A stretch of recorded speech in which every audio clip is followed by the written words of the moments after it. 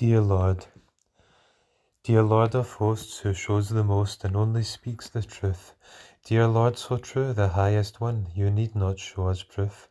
We'll pray to you, call out your name, you'll never go astray, as when that day and hour comes, you'll keep the wicked at bay. For heaven and the earth you made, these things wondrous delights. You made but all these things, dear Lord, with all your strength and might. Your sky so blue, grass green below, so magical and bright.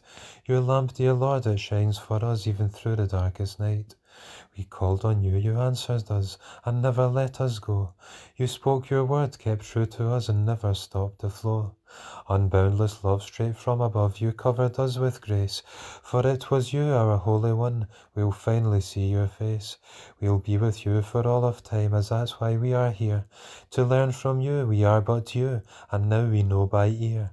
As it is you who dwells within, we know this very well. The fountain of your grace, dear Lord, not touched by evil spells. Your word, dear Lord, so pure and true, it's truly magical. All things on earth are made by us, so truly wonderful. It warms our heart to know within you stayed with us full part.